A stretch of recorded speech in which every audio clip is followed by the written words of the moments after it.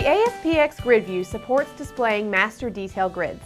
You can build master detail layouts with any number of nesting levels and any number of details at each level without having to code too much. In this video, you'll see how to set up two ASPxGridViews to display master detail data. The data will come from the categories and products tables in the Northwind database. The categories is the master table, while products is the detail table. A master detail relationship is established through the category ID field. First, we'll establish the master detail relationship in the data source. Configure the products data source to add a where clause for category ID. The source for the category ID will be a session field, which we'll define in the code behind.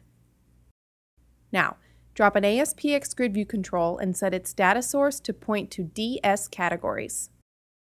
Drop a second ASPxGridView and set its data source to DS products.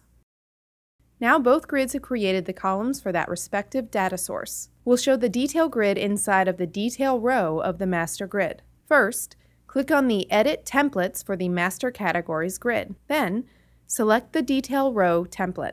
Now, drag the Detail Products grid into the Detail Row template of the master grid. Then set the isDetailGrid property of the Details grid. This property allows the grid to behave as the detail grid. Now we need to set up the category ID session value, which we'll do inside the BeforePerform.DataSelect event handler. Set the session category ID to the grid's getMasterRowKeyValue method, and that's it. The only line of code you'll need to define for the master detail grid is set. Click End Template Editing on the master grid. The detail row is hidden by default. To display it, set the Show Detail Row property to true.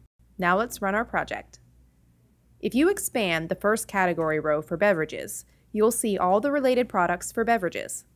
The detail grid contains all the functionality of the master grid, like paging. Now let's see the products under the confections category. Paging is supported by default, but you can also add grouping and summaries. To learn more about the ASPxGridView, please refer to the online documentation. Thanks for watching, and thank you for choosing DevExpress.